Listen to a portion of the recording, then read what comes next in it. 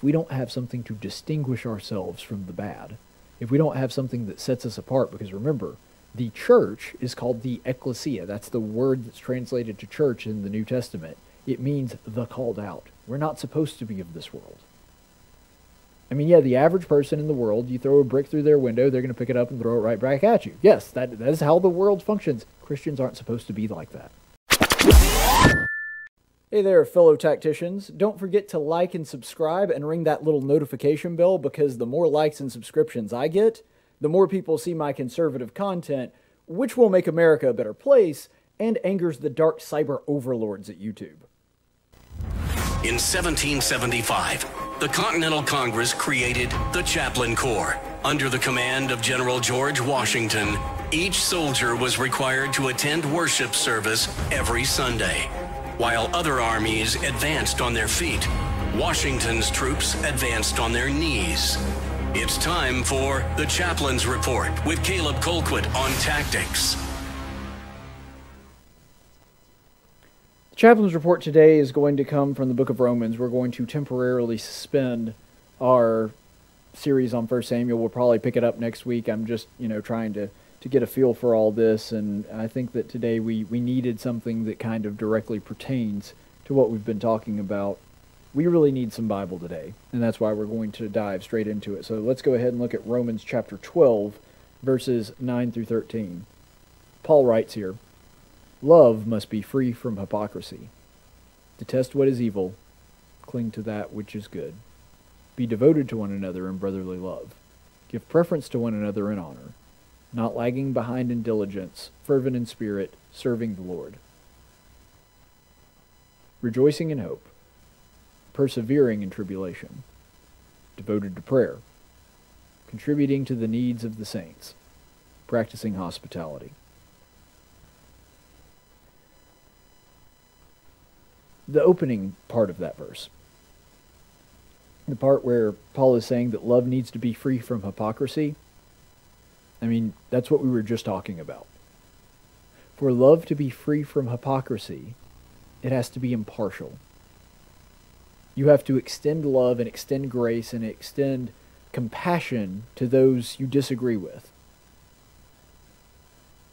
You have to be willing to do the right thing and to treat people well, to treat people like Christ, even when that person doesn't deserve it, because that's how we were treated when Christ first came to us. We were broken, we were sinners in need of a Savior.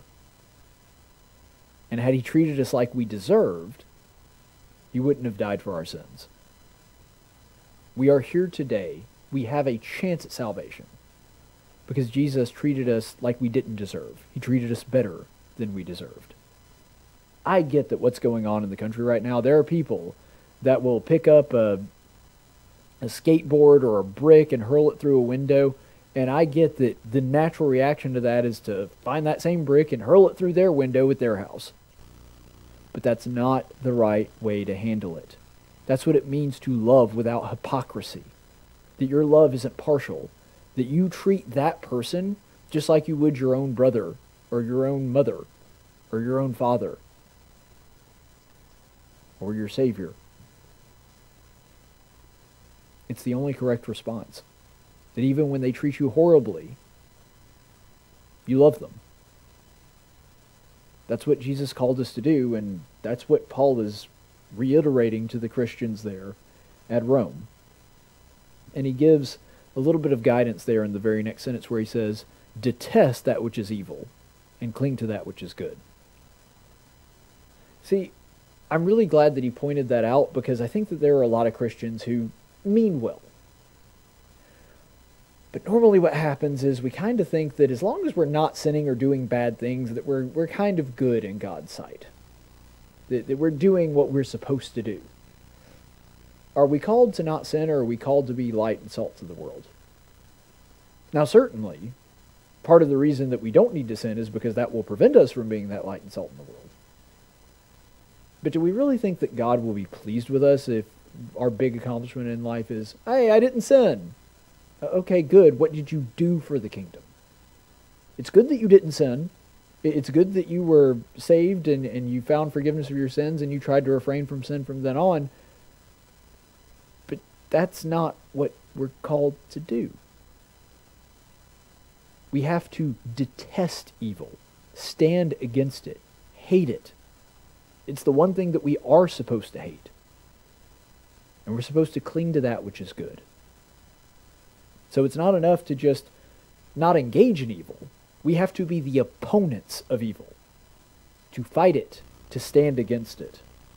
It's not enough just to not like evil. We have to abhor it and do everything we can to keep as little of it as possible in this world, to snuff it out at every turn when possible. But then there's the second part of that, which is cling to that which is good. You see, it would be, I guess, theoretically possible to just abstain from sin without doing the good things that we're talking about, the things that God commands us to do, to love our neighbor and to help people out and to spread the gospel and to do his will, so on and so forth. I guess it would be theoretically possible to do that, but realistically, there's not a human being in this world that could just stop sinning but not do all the good stuff that is commanded. First of all, because that's kind of a sin of omission anyway, but secondly, because that good stuff is going to keep us from being engaged in the bad. It's so easy to backslide when we're not busy about doing the Father's work. A great example is David with Bathsheba. When it's talking about how he looked at her, did you know that the context of that looking at her and seeing Bathsheba and starting to lust after her and want her to the point to where he eventually murdered her husband so that he could have her? Do you know how that started? David was supposed to be in the field of battle, and he wasn't. David had a responsibility as the king of Israel to be out in the field of battle by that point in time, but he decided to just hang around the house and let his generals handle that for a little bit. I'm going to take some R&R. And in limited doses, that's fine. But David was not abhorring evil the way that he should have, partly because he was not doing the good that he was ordered to do. And Christians very often find ourselves in this trap. We neglect to do the good, and because of that, we are not adequately equipped to stave off the evil. And what has happened in the Capitol today is, I think, there are some people there in that crowd that neglected to do the good, and because of that, that temptation came and the evil was just too enticing for them because they didn't adequately abhor the evil because they had not been clinging to the good. I think that that's a pretty apt synopsis of what happened the other day. I don't know them, I don't know their hearts, but I do understand human nature. And if I had to take a stab in the dark, I don't think I would be far off in saying that that is a good synopsis of what took place the other day. And ultimately that is because the good is what drives out the evil. It's doing things like following the golden rule and trying to bring other people to Christ, to show love for them, to be engaged in benevolence, to feed the sheep, as Jesus put it. Because when we're doing that, everything else just kind of falls into place. When we're doing the things that God asked us to do, if we are busy about trying to engage in work that benefits God's kingdom, there's just not a lot of time left to sin. And beyond that, there's just not a lot of desire to. If you are engaged in the things that you are supposed to be doing, for example, we'll just use the example of a marriage. Whenever cheating happens, it's almost always because somebody in the marriage, or both people in the marriage, more often than not, are engaging or are neglecting to do the things that God asked a man and a woman to do. To fulfill each other, to protect each other, to look out for one another, to support one another, for the man to lead and for the woman to love and to nourish and to take care of. Usually when that system starts breaking down, the sin happens, but the sin is an outcropping of a lack of doing something good. And that's just the way that it works. And that's just a small example of how it works in our lives. Normally, if we're engaged in whatever sin it is, whether it's we have a problem controlling our anger, or we have an issue with gossiping, or we have problems with, sexual desires, or almost always, not always, but most of the time, those are outcroppings of us neglecting to do what God asks us to do. That's the underlying problem. And so ultimately, I think that that's something that we need here. It goes back to really what I was saying in the last segment, which is if we don't have something to distinguish ourselves from the bad, if we don't have something that sets us apart, because remember, the church is called the ecclesia. That's the word that's translated to church in the New Testament. It means the called out. We're not supposed to be of this world. I mean, yeah, the average person in the world, you throw a brick through their window, they're going to pick it up and throw it right back at you. Yes, that is how the world functions. Christians aren't supposed to be like that. I get that it's hard. I get that it's frustrating to watch the media and law enforcement and people on the left offer excuse after excuse to watch people riot and burn down our cities and our towns and not do a dang thing about it, and they have neglected their duty, and they will have to answer to God for that one day. But that does not excuse us doing the same thing and turning into them. It just doesn't.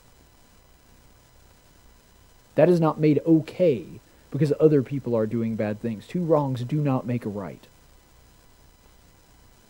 And ultimately, if we remember that, I think it'll go a long way in helping us to remember to do the right thing as well. By abhorring the evil, by calling it out for what it is, by calling a spade and calling it out even when it hurts, even when it's somebody from our side. We are doing our part in abhorring the evil and clinging to the good. Stay the course, friends. It's not exactly a secret that YouTube really doesn't like conservatives, so I'm asking for your help. I don't want to stick it to them, I just genuinely want to show them that conservative voices do matter, and that there is a big, passionate audience out there that wants to hear them.